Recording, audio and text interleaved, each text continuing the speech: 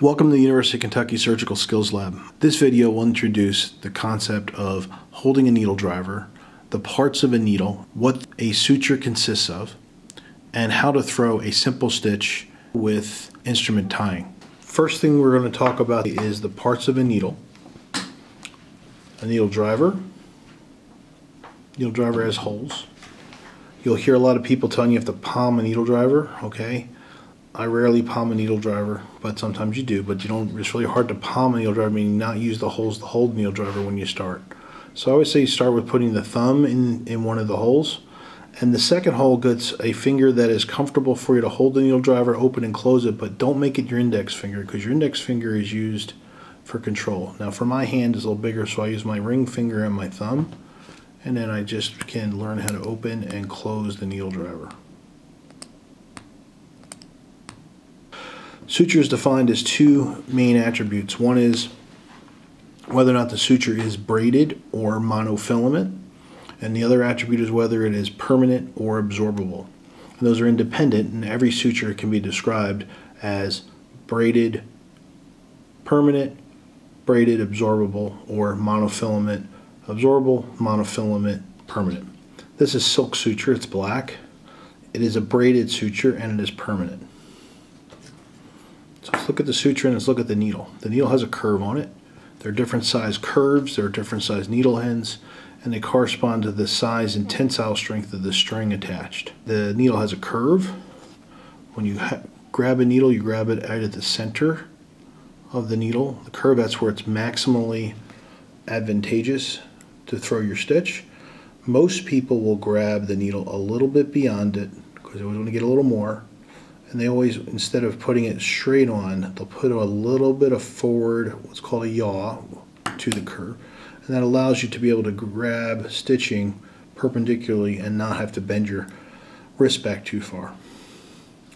This is some artificial skin that is made actually in our lab. There's a nice defect in it. What we're going to do is we're going to throw a stitch.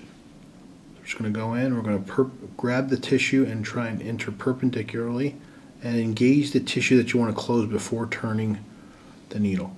Come out, grab, try and learn, over time you'll learn how to grab the needle where the next time you throw it's already where you need it to be before you throw your next stitch. Then we're going to pick up the tissue. Don't pick up the tissue where you want the needle to go because then it's in your way. Pick a little next to it, grab it, and throw the needle.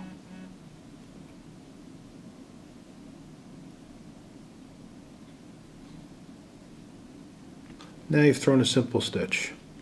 Now you have to tie the stitch. So you're going to pull the string through, and the first thing we're going to do is we're going to just do a simple instrument tie. Now, instrument tie means that you're going to use your instrument to throw your knots. You can see it on the screen. We're going to pull the string through. It's a long stitch. You just want to leave enough to throw. So now you're going to see it make a loop. Put your instrument in a loop. Turn once, turn twice.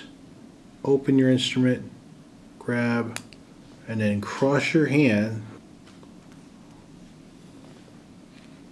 and throw it down. Now since you threw it twice, it'll stay. Now you bring your loop and you bring your instrument around the backwards, make one loop, grab, and pull it through down. That's two. Each type of suture defines how many knots it needs. The least number of knots is 3. That's 3, and silk is okay with 3. As you're learning and you're learning how to tie knots, I always suggest put a couple more in. A, it's good practice, and B, if someone cuts your knots for you, chances are they may cut a knot or two out, and so your knot's still good.